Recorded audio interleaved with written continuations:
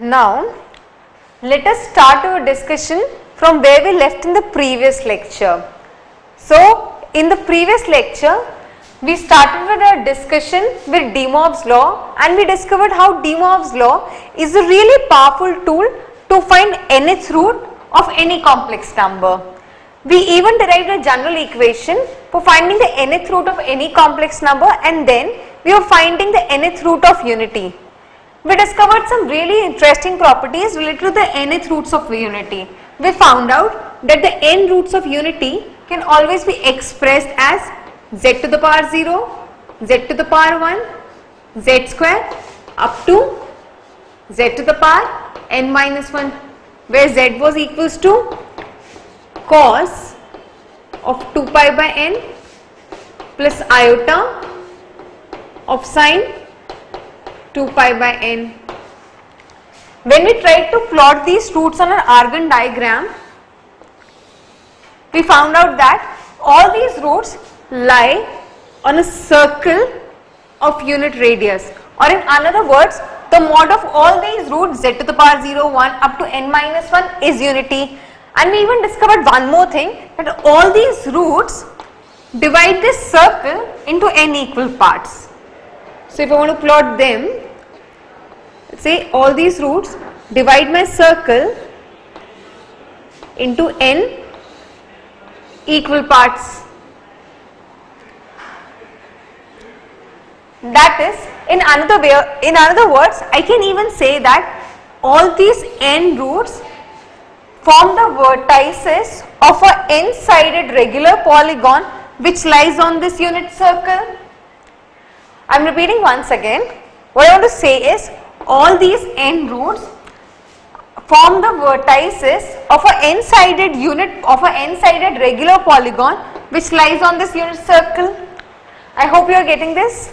The next property which we discovered was summation of z to the power k, where k varies from 0 to n minus 1, that is summation of, that is z to the power 0 plus z to the power 1 up to n minus 1, or the summation of all these roots is nothing but 0.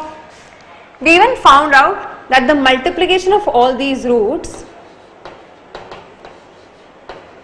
z to the power 0, z to the power 1 into z to the power n minus 1, or I can even raise multiplication of from k0 to n minus 1, z to the power k is equals to minus 1 to the power n minus 1. I hope you all remember this discussion. The next thing that we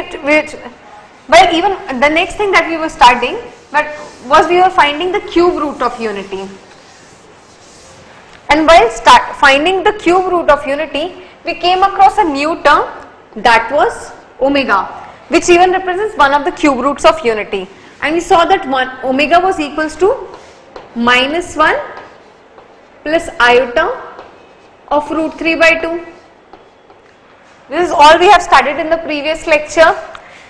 We even found some really interesting properties related to this term omega. This term omega has some really very fascinating properties, and the most interesting property related to this omega was that omega square is always equals to 1 by omega, which is equals to omega bar.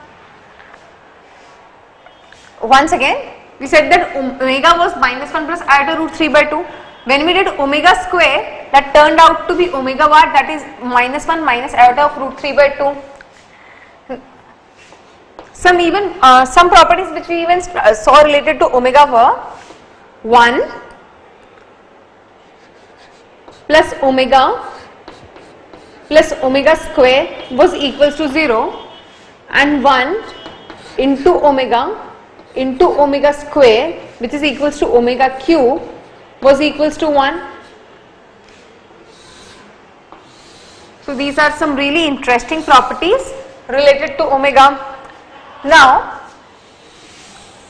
why I am emphasizing so much on this omega? This is because using these properties of omega, it becomes really simple to simplify some of the very common mathematical equations. I will illustrate what I want to say from this, but what I want to convey is that this omega can be used as a really strong mechanical tool to solve some equations.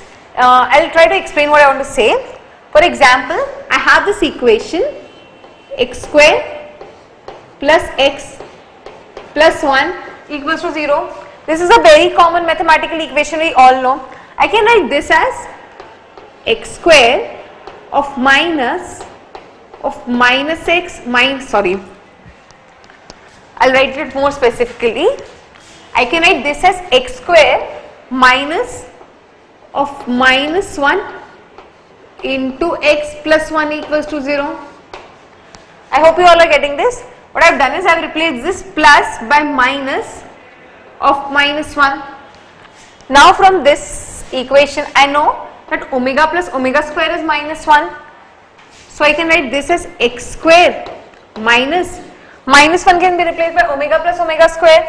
So what I get here is omega plus omega square into x, and 1 can be replaced by omega into omega square.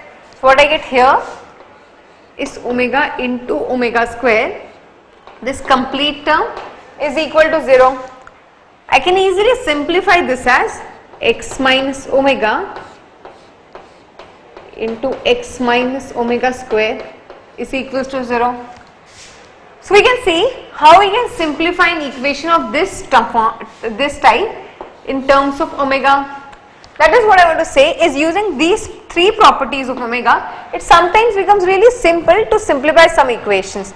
Now for your convenience, I am writing the simplified form of some of the very common equations, and again I will request you all to note down the expansions which I am going to write, because they will be a really quick step in solving some of the problems related to complex number or maybe even real numbers. So let us start. I am defining this topic as just as highlights of omega, because there is nothing big to understand here. What we are right now doing is we are just trying to simplify some of the equations using this omega.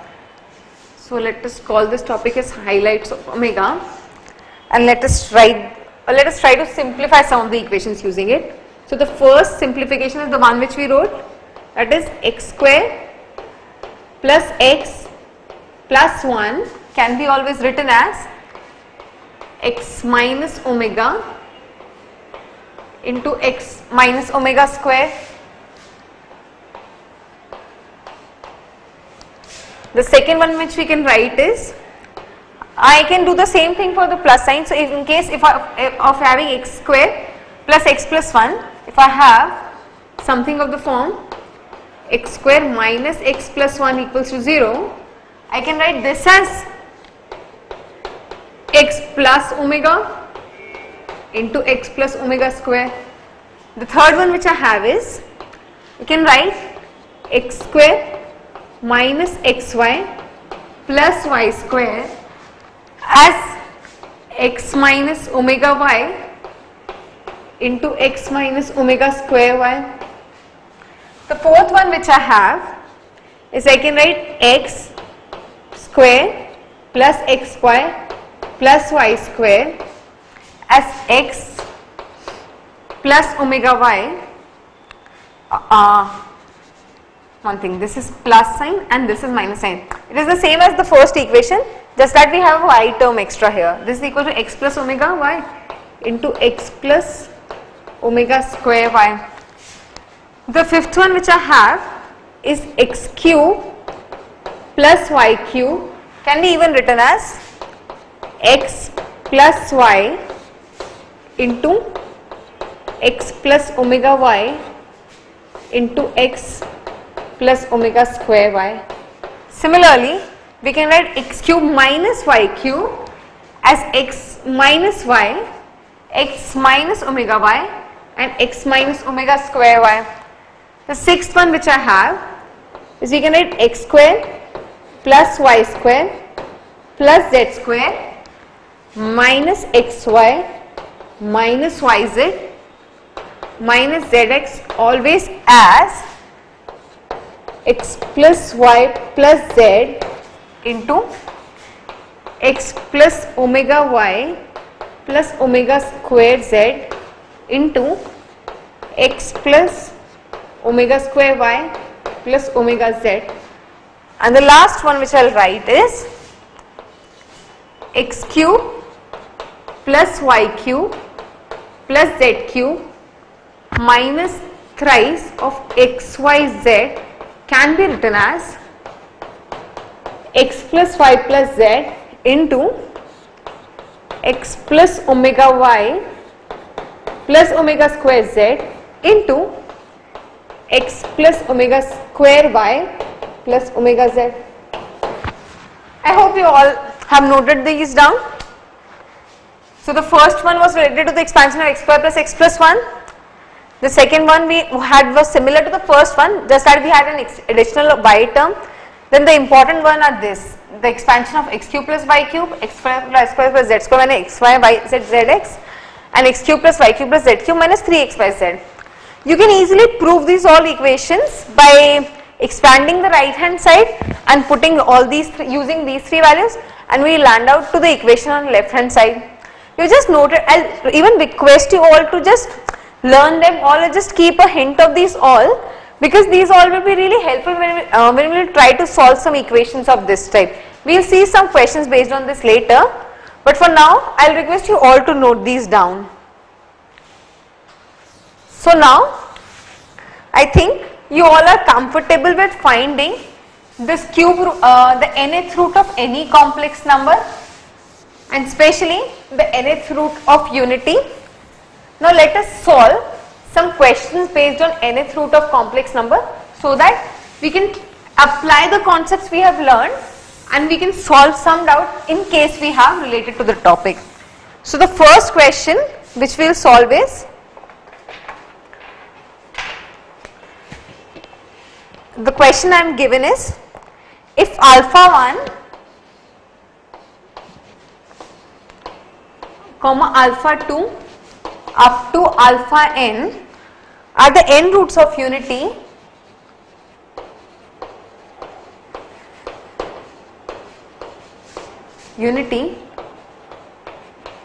we have to find the value of this equation, which is 1 minus alpha 1 into 1 minus alpha 2 up to 1 minus alpha n.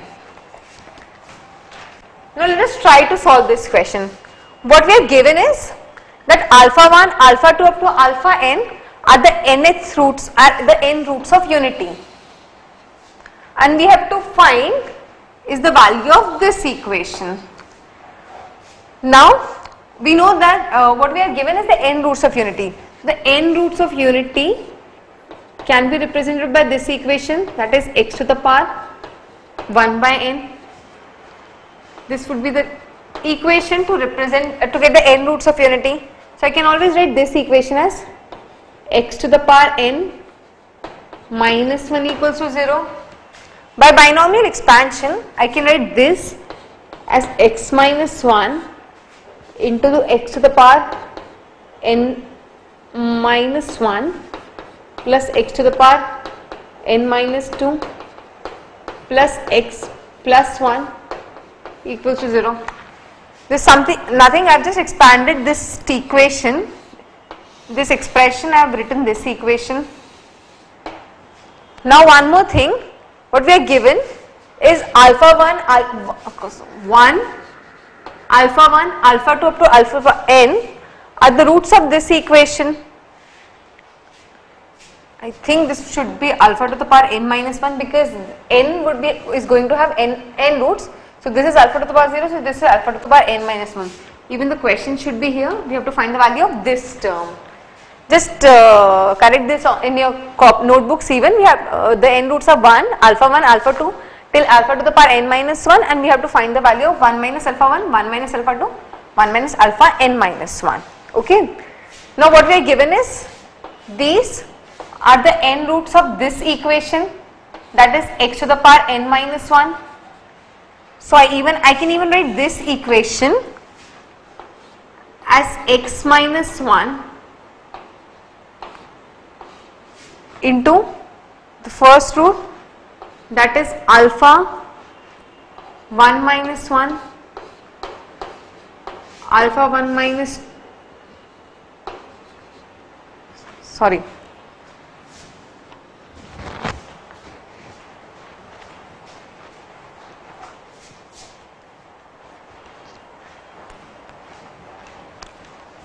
Now, the first question that we have to solve is that we are given that 1 alpha 1 comma alpha 2 up to alpha n minus 1 are the n roots of unity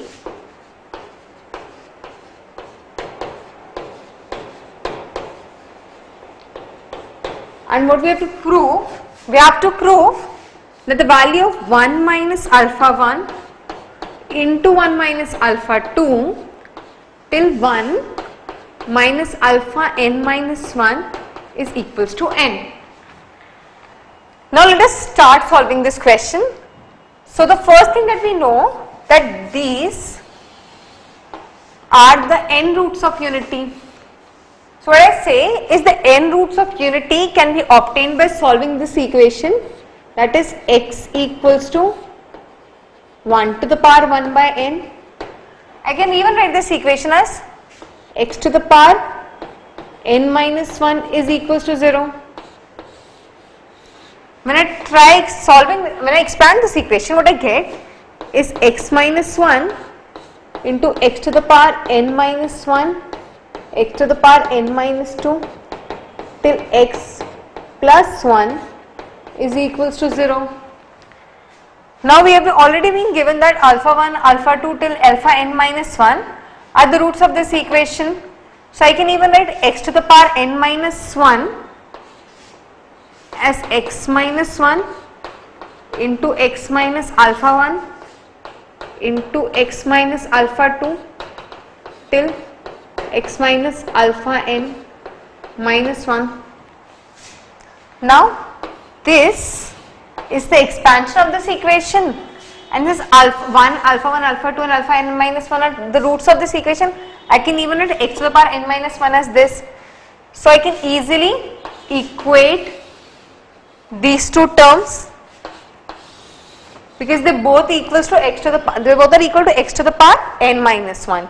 So on equating these two, what I'll get is x minus alpha 1 into x minus alpha 2 till x minus alpha n minus 1 is equals to x to the power n minus 1 plus x to the power n minus 2 till x plus 1, or in other ways what I can even say is alpha 1, alpha 2 to alpha n minus 1 are the roots, are the n minus 1 roots of this equation, that is x to the power n minus 1 plus n minus 2 plus x plus 1. Now let us get back to the question once again. What we have to find is the value of 1 minus alpha 1, 1 minus alpha 2 till 1 minus alpha n minus 1, and what we have here is something of the form x minus alpha 1, x minus alpha 2 till x minus alpha n minus 1. So what I am doing is I am substituting x equals to 1 here in the equation. What we get is 1 minus alpha 1, 1 minus alpha 2 till 1 minus alpha n minus 1 is equals to 1 to the power n minus 1, 1 to the power n minus 2 till 1 plus 1, and this is all n times. So which is equal to summation of 1 1 1 1 n times, which is nothing but equal to 1. So we have proved what we were asked to prove. I hope you all understood the approach with which we solved the question. The first thing that we did was we knew that we had to find the n roots of unity, and we were given those roots. So first we tried to obtain the equation for which alpha 1 and alpha 2 to alpha n minus 1 were the root. So we saw that equation was x to the power n minus 1. Then we expanded this equation and we found its expansion was this.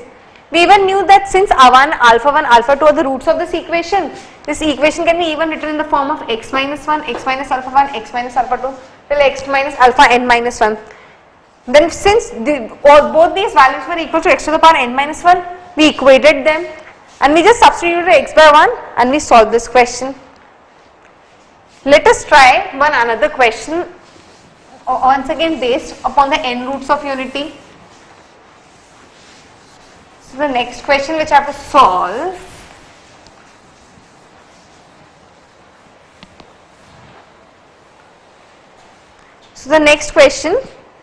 that we have to solve is we have to find the value of this equation, that is summation k will vary from 0 to 10, and we have to find the value of this equation, sine 2 pi k by 11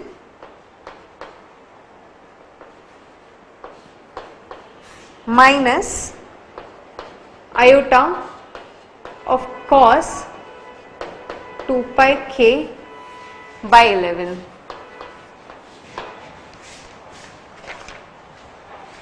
We are going to find the value of this equation, sine of 2 pi k by 11 minus iota of cos 2 pi k by 11. Yes. So let us start solving this question. First, what I want to do here in solving this question is I want to convert this in the form of polar coordinates, the general equation of polar coordinates, that is cos theta plus iota sine theta, because that seems to be the first step which I will take while solving this question, because that is how we have solved all the questions, and that is the general representation for any complex number in polar form. So what I can do is I can write this sine as minus of iota square sine 2 pi k by 11 minus iota of cos 2 pi k by 11, and we have to find summation of this where k would vary from 0 to 10. Now I am taking minus iota common here, so what I get inside is cos 2 pi k by 11 plus iota sine 2 pi k by 11, where k would vary from 0 to 10. Now I am more comfortable with this type of equation because this is the type of equation we have always dealt with. Now when I observe this term very clearly, this is something of the form of cos of 2 pi k by 11 plus sine of 2 pi k by 11, where the k is going to vary, sorry I have written the question wrong, the limits are from 1 to 10, where k is going to vary from 1 to 10. Now doesn't this represent our equation for finding the n roots of unity, where we used to write that the nth roots of unity would be in the form of z to the power 0, z to the power z1, z to the power n minus 1, where z used to be equal to 2k pi by n, where n used to be the nth root of unity and k used to vary from 0 to n minus 1. So in this case we have something of the form of cos of 2 pi k by 11, where in this case k is varying from 1 to 10, in the denominator we have 11. So this resembles something like finding out the 11th root of unity, but the problem is that the limits we have are from 1 to 10. For having the summation of n roots of unity, we should have limits from 0 to 10. So I can write this, we have taken minus iota common, as I am changing the limits from 0 to 10. So what I have inside is cos of 2 pi k by 11 plus iota of sine 2 pi k by 11 minus 1. I have done a minus 1 here because I have changed the limit that were from 1 to 10 to 0 to 10, and for that I had to add one more value here, that is cos of 0 plus iota sine 0. So I have subtracted 1 even from here. So what I have outside is now minus iota plus, I can this, now I know this is nothing but the summation of the 11 roots of unity which is summation of this minus 1. Now we already know that the summation of all the roots of unity is equals to 0. So this equation, this term would be equal to 0. So what we'll get as the final value is minus iota into minus 1, which is equals to iota.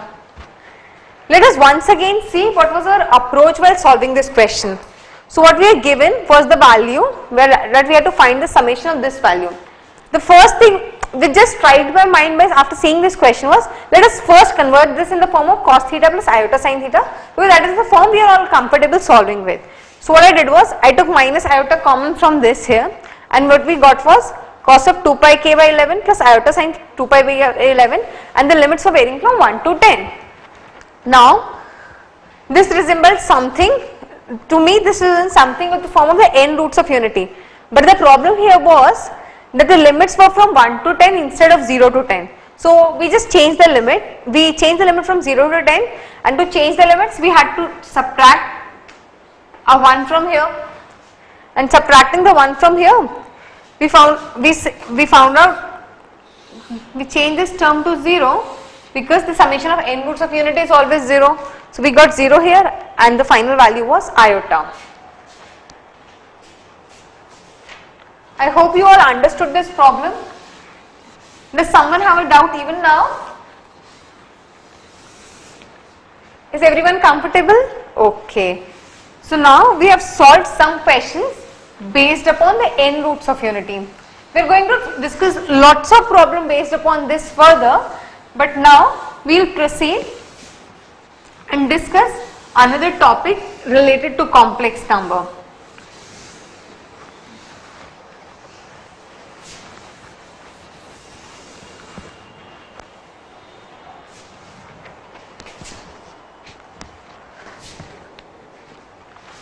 So, up till now we have studied lots of things related to the polar and Cartesian representation of complex number. The next topic that we are going to start is something related to the one more type of representation of complex number, and I will request you all to pay complete attention towards this topic, because this is not just important with respect to an exam like IIT JEE or maybe a CBSE boards exam, but this is also very important topic related to simplifying the computation related to complex number, and it gives us a very strong power of even complex number.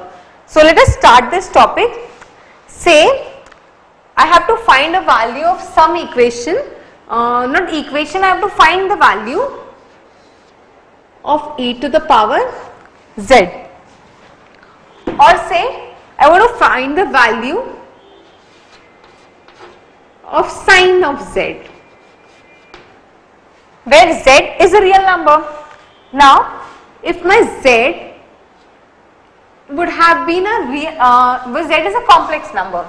Now if my z would have been a real number, then finding the value of e to the power sine z would have been really easy, because in that case what my approach would be, if I was asked to find the value of sine x, what I will do is I will first measure x as an angle, and I will say, for example, my x is equals to pi by 4 or pi by 8 or something. I will see that this is the quantitative value of x, and based upon that value I will find the value of sine x. And similarly, if I were asked to find a value of e to the power 3 or e to the power 4, I will say that 3 or 4 is some measurable quantity, and hence I can easily find the value of 3 and 4 or sine of pi by 4 or pi by 8. But the problem in this case with finding the value of e to the power sine z is we cannot visualize z in this case as a measurable angle or traditionally a length or any measurable quantity, because this z even consists of an imaginary part.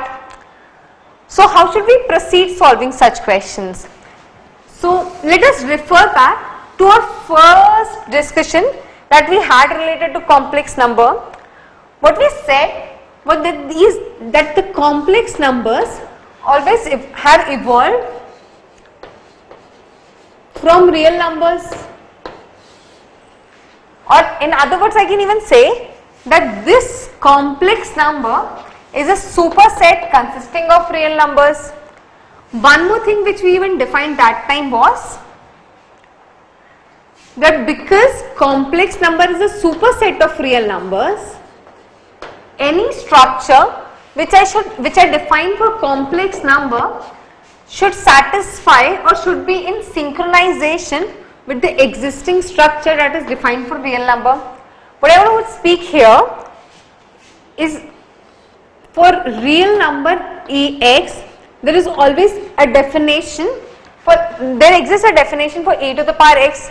Now, if I go and invent some definition for e to the power z, where z is a complex number, and now my z happens to be a real number x, then the value of e to the power z, where z is a real number, calculated considering z as a real number and calculated considering z as a complex number, have to be same. I am repeating once again what I said. What I said was, if z happens to be a real number x or something, then the value of e to the power x calculated considering x as a real number and using the definition of e to the power x for real number and calculated considering z as a complex number and considering the definition of e to the power z for complex number has to be the same, because at the end x is the same number even considered as real or considered as complex.